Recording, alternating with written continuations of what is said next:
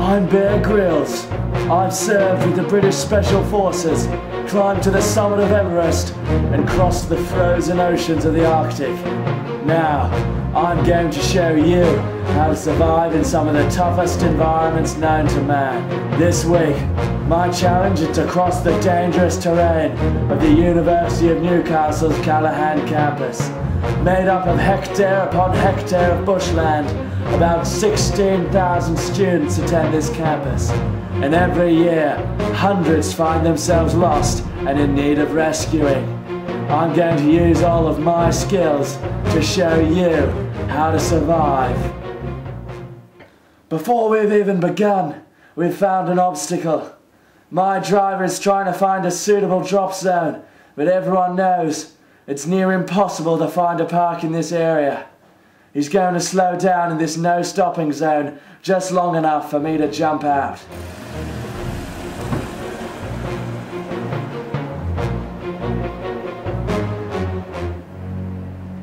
And we're away.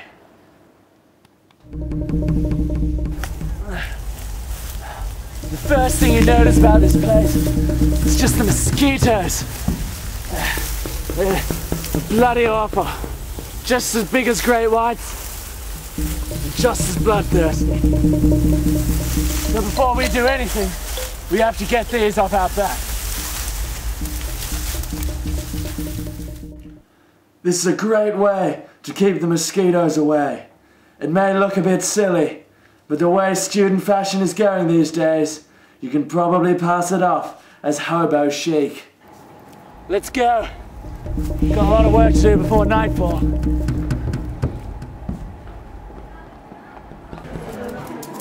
Now, I don't know if you can see this, but not meters away, there's a Lord shooter. Now, we have to be very careful, because my actions now could mean the difference between life and death.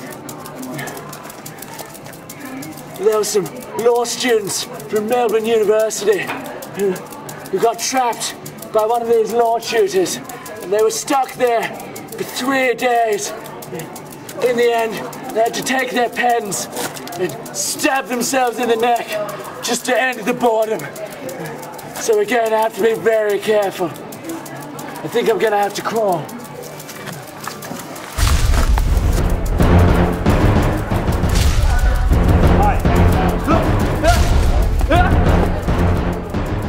One of the most important things when you're trying to survive is keeping your energy up, which means finding food and, more importantly, water. Now, there are plenty of vendors here, but it's no use. It would take me hours to get to the front of the line. Hours I don't have.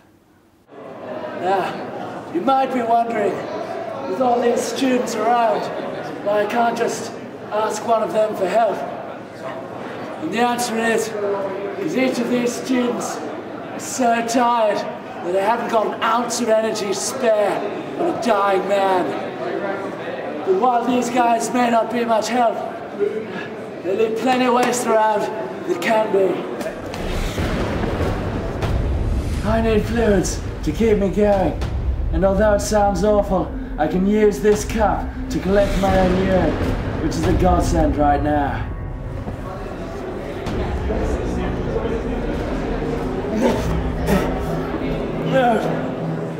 That's disgusting. I can still taste the double espresso through the piss.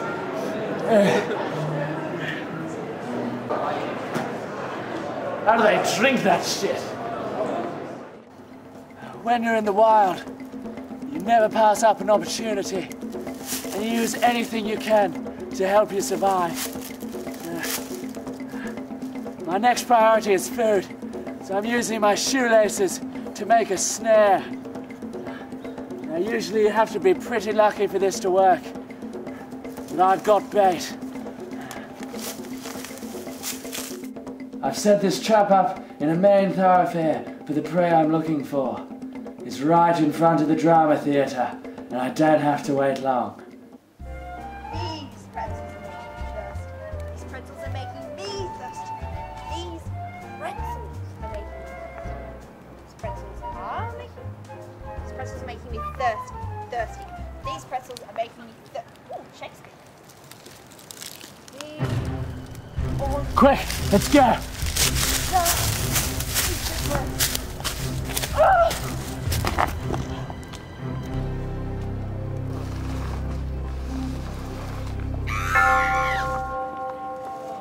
We caught ourselves a drama student. I don't have time to cook it, so I'm going to have to eat it raw. These students taste awful, but they're full of protein and vitamins. And the best thing is that unlike much of the local wildlife, it's recognized that drama students have no purpose in life, so no one really cares what happens to them. I'm really exhausted now. I've been walking for hours. I've made a critical mistake in misjudging the time I have until the sun sets. But I have one last trick up my sleeve.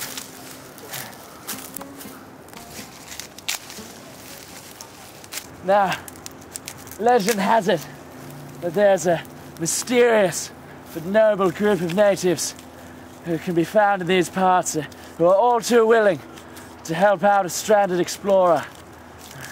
But you have to know how to call them, which is why I'm fashioning this tool here. It's a signaling device, or as I like to call it, a rape whistle.